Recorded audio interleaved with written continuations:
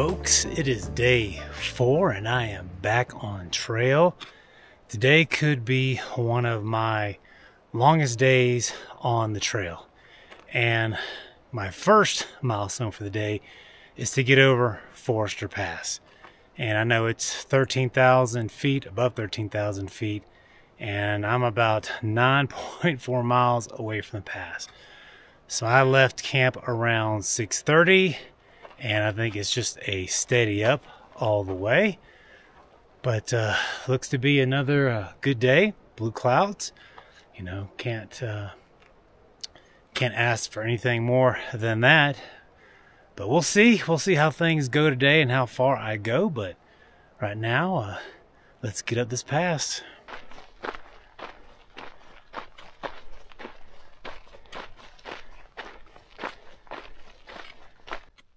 Whew, what a beautiful spot.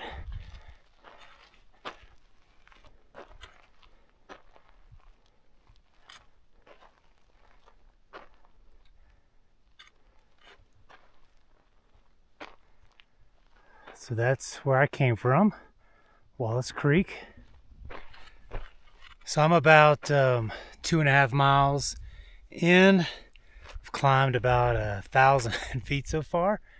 It's been fairly steady, you know, some flats and then a couple steep parts, so gradually gaining some incline up here. But man, what a beautiful day. What a beautiful view up here.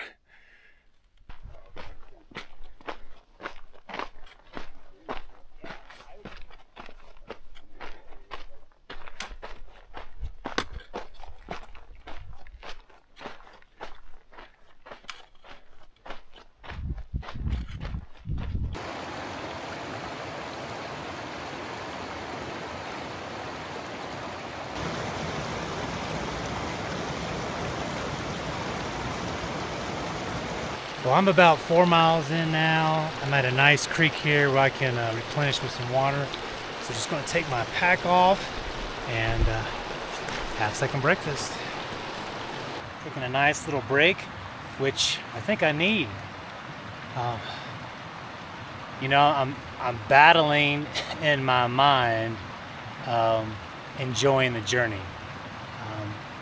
I'm such the type of person, I'm ready to, you know, conquer something, complete the task, and get it done.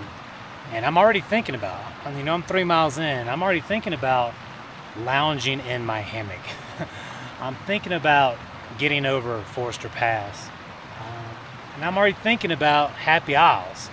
And I think it's important to be able to visualize being successful. I do think that's important.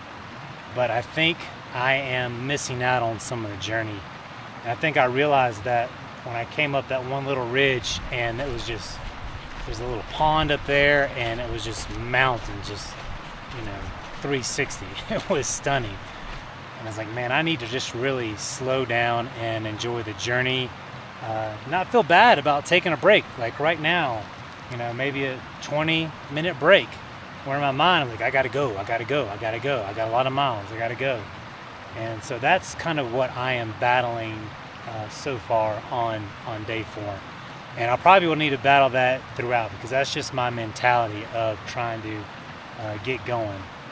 But I know sitting here for 20 minutes, having another breakfast is just going to help me. It's going to help me be more rested. My shoulders are going to feel better, and I'm going to feel better just hiking. So that's kind of the mental struggle that I'm going through right now. But let me stop yapping and start enjoying some of this cold oatmeal. Yum.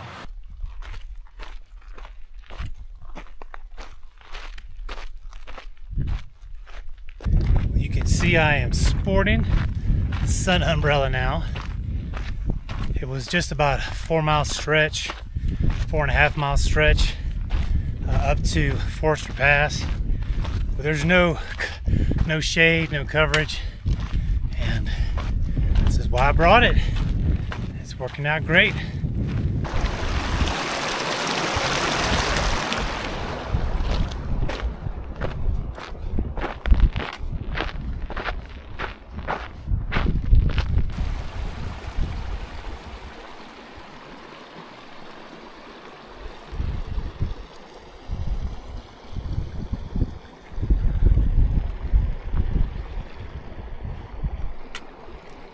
And I think it's that one. Still looks impossible.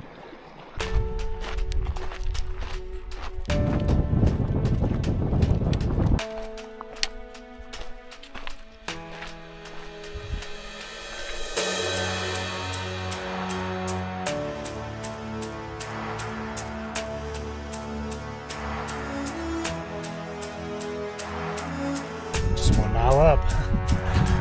I still don't see. I don't still see the trail, but never forget to look back.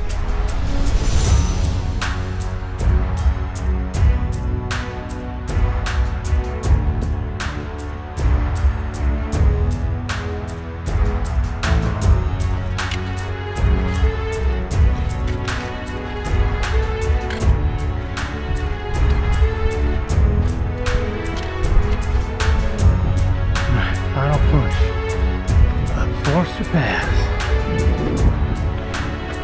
15,000 plus. Whew. Yeah. Huh.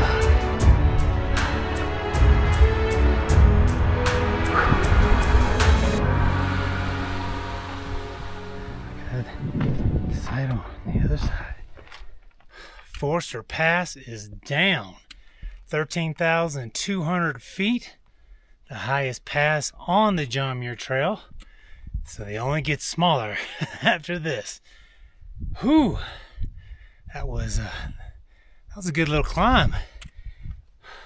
Even climbing up those switchbacks, I still don't see how they did it, but it's amazing.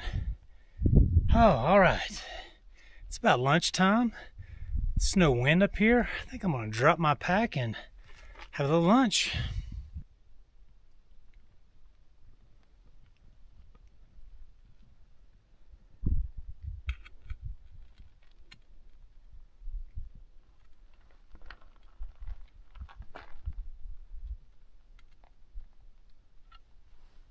Coming down Forster Pass, had a great lunch up there, and I think I have made the decision to stop at Vidette Meadow, which is about 8 miles from here. There's a bear box, I believe. There's water there, and that'll put me in at around 17.5 miles today, which is good. And I had planned on like a 23.5 mile day, and I just kept thinking to myself, why am I doing that? Well, I did that because I was trying to plan to stay at Rae Lakes, because I just heard so many things. But staying at Vidette Meadow is going to set me up better for Glen Pass. Then I can see Rae Lakes in the early morning light, which should be special. And it'll actually help me set up some other passes a little better.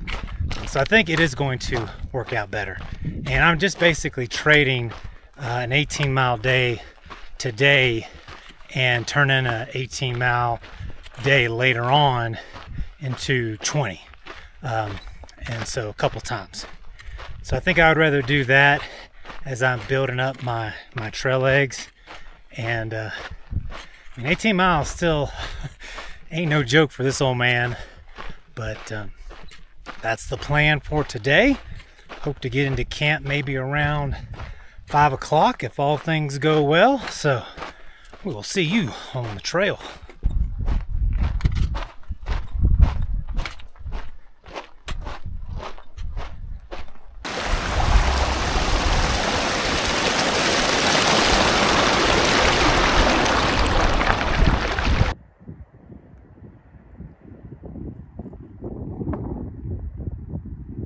Well, I have finally made it down to some decent shade coming down from Forster Pass, and that's over the past 5 miles.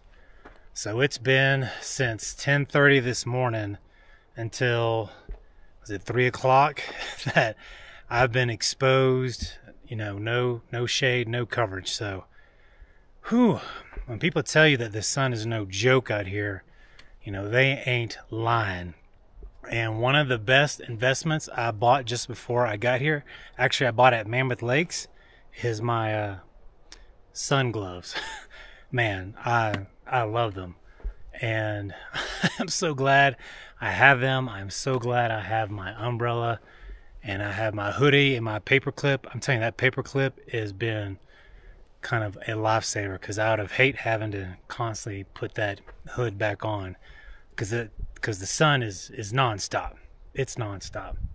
This Phelps Creek is something special, man. Wasn't expecting this at the end of my day.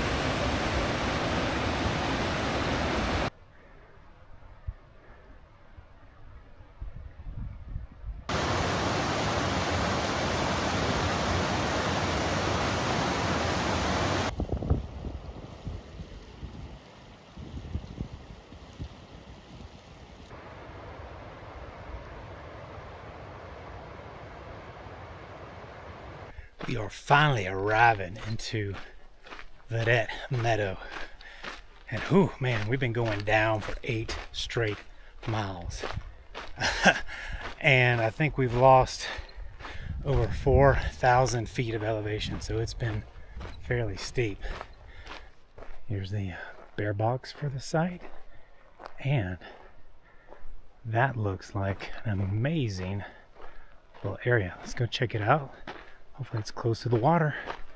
Oh yeah, this is gonna do. This is gonna be the best site of the trip so far. Creek right down here. I might soak my feet a little bit. Oh, what a beautiful spot. A beautiful spot. Have my hammock hung so far. I'm just relaxing. Nothing fully set up yet. But yeah, even in this little spot right here, there's a lot of great trees here for hammock camping. I think the thing I like the most is logs for sitting when you're having dinner, and the best is the creek. Great access to the creek. Fairly private site. So I originally wasn't going to stay at this campsite. I was going to hike on to Rae Lakes, because I hear amazing thing about Rae Lakes, but it just didn't work out for me in terms of the mileage. But this is pretty sweet. I definitely am enjoying this campsite.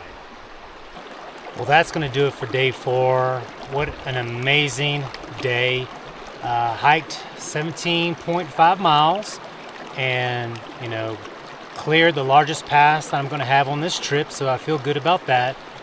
This camp spot is wonderful. I mean, Vidette Meadow, man, what an awesome place to wrap up for tonight.